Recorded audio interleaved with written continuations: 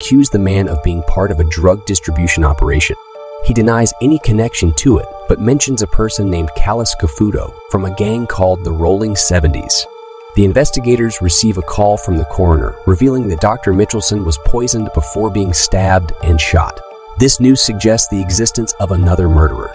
The investigators are determined to solve the case and offer to work overtime. In a surprising twist, the investigators reveal that they suspect the woman herself of being the killer. They mention her suspicious reaction to the news of her husband being shot and stabbed and how she expected his cause of death to be poisoning.